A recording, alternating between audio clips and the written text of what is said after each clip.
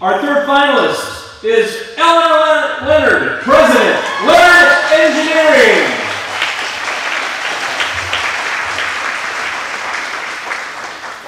Good evening. It's truly been inspiring to be included with such a remarkable group of women. Thank you to my Louisville for this experience and for the opportunity to share my story tonight. I am Elleanor Leonard, President of Leonard Engineering, which is a structural engineering firm. And I have the privilege of supporting our engineers who ensure essential structures we all enjoy are safe and strong.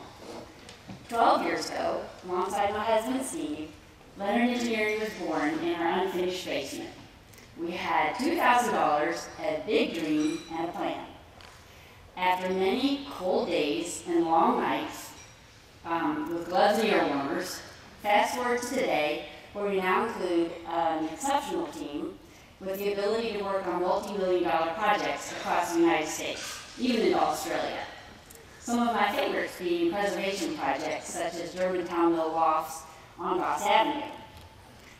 Engineers are often joked about, such as, how do you know when an engineer is an extrovert?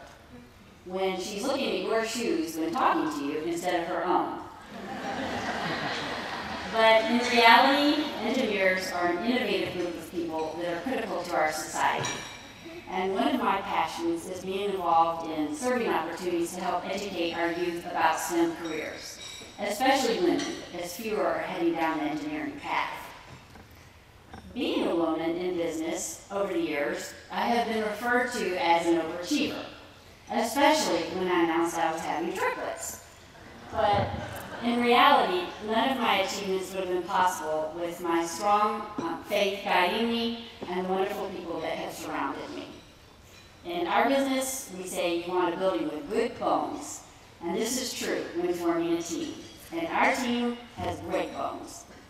And I particularly enjoy their enthusiasm when I tell them about an exciting new project we'll be doing, and I see their faces light up, and I hear, sweet! But anyway, we have all heard what it takes to have a successful business. Set goals, persevere, be courageous, many more wonderful principles.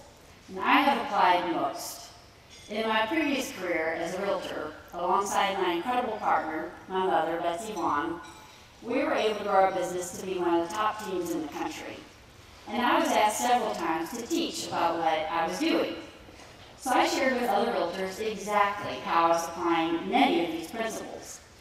And some realtors, with good intentions, set out to apply these words of wisdom as well. But within about a week or two, I found that they were back to their old routines. So my advice is, put into action some of these proven principles. Find a mentor to hold you accountable, and then be willing to do your best work each day, year after year. When you look back, you will be amazed to see how far you've come. None of us are born successful.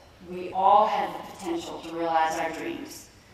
So, by making a strong commitment with a serving heart, we all can provide epic results for others.